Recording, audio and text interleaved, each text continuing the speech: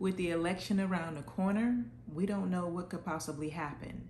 So I would like to talk to you about 5 preps that you should be considering before the election.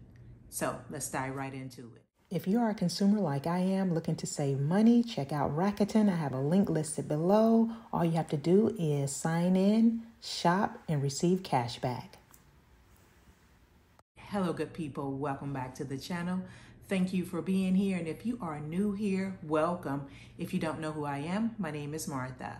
Today, I would like to talk to you about 5 preps that you need to be thinking about before the election, because we know anything can possibly kick off during this time. So you need to be prepared. You need to be, somewhere not thinking about this situation. You need to be thinking about, okay, the way the election is going on right now, the way things are moving in the world, these are the things that you need to be thinking about. So the first one that I want to talk to you about is basically making sure that you have cash on hand. It is a must that you have cash on hand, because you never know.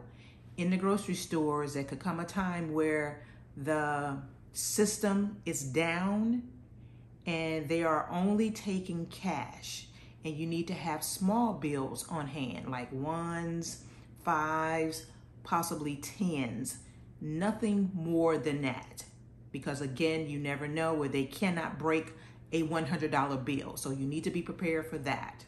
That is the most important thing, I should say. Number 2 would be basically make sure that you are prepared for having your necessary canned goods, your basic necessities, your water, all of that. You need to have all of those things, first aid kit on hand, things that you know that could possibly run out and you may not have. You need to have at least all of these things that I just named off as number 2. Number 3 would be making sure that you fuel up all your vehicles. You want to be able to fill your tanks up if you have more than one car, because again, you never know.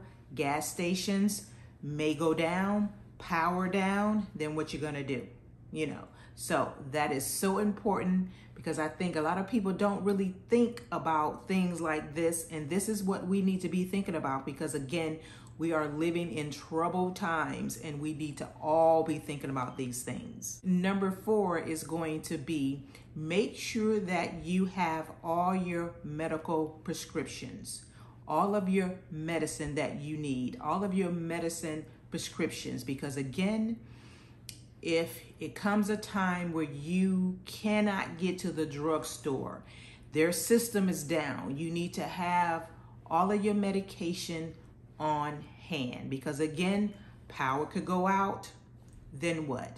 This is extremely important. Prepare to have your medication in place where you would need it. Number 5, you need to make sure that you have backup power and communication. You want to be able to still be able to have some sort of power. So you need to have some sort of backup generator, portable chargers. Also, when it comes down to communication with your cell phone, you want to be able to have something that is like radios, backup power cell phones, things of that nature. I know it sounds kind of crazy, but these are the things that we all should be thinking about in this time, because again, the election is right around the corner, and again, we do not know what could possibly kick off, because I know the beginning of this year, right around maybe February, March of this year, I was in Publix, and just that quick moment, their system went down. They wasn't able to do any kind of debit card, credit card transaction whatsoever. People had to start pulling out cash, and a lot of people did not have cash on them.